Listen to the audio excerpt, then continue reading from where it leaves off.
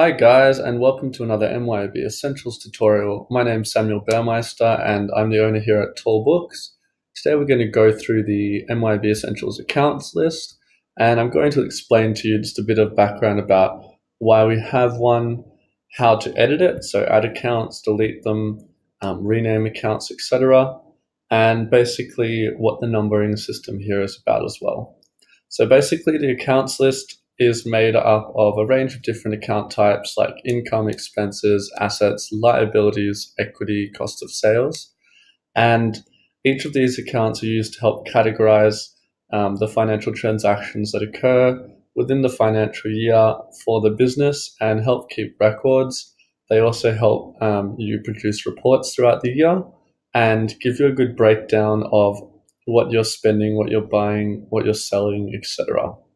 So let's get started by having a look at how we get here in the first place. So up the top right hand corner, like we've used a lot in Essentials, you have the menu. If you drop that down, you can see the accounts list, which is where we are right now. The numbering system is used in quite a few accounting systems around the world, and it's very popular because it's a generic template that most accountants and bookkeepers understand.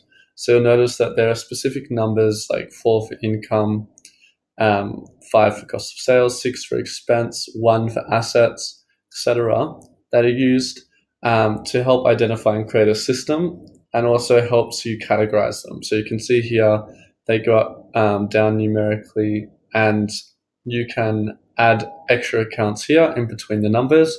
So you have a list in order, and it just keeps things organized. So that's why we have the numbers there. Try and keep things in number order for your accountant and bookkeeper's sake. It'll make their job much easier, and it'll also make your life easier when choosing an account, as it will appear under the correct type. So speaking of, let's have a look at adding an account. So let's say we are now a business that sell products, and I don't have any income accounts here that show product sales. So I'm going to add an account. Now you notice there's a gap here in between 4/1200 and 4/1600. So let's add one there. So we'll start off with the number. We'll make it 4/1300. We're going to call it product sales. Tax rate will be GST most likely, and save that. And you can see it's easily added that account for me right there in numerical order as I've chosen. Another handy thing you can do, if there are a lot of accounts set up and maybe you don't want to create a new one, you just want to rename one that hasn't been used yet, like for example this licensing income, you can come in here and rename that by clicking on edit accounts and simply changing this. So maybe we'll make it service sales. Save that, and we've renamed it. Obviously you wouldn't do that if possible on accounts that already have a balance like sales 1 and sales 2, as that will affect you finding transactions and might make things confusing. If you wanted to delete an account, it's quite simple. If there's no transaction recorded against it, there's no balance or historical data against that account, you simply click on the 3 dots here, the ellipses, and hit delete. And delete account, it removes it.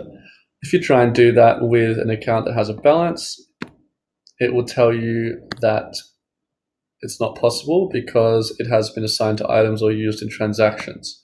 What you can do in those circumstances is edit the account and untick active, and this will inactivate the account for you once you save it.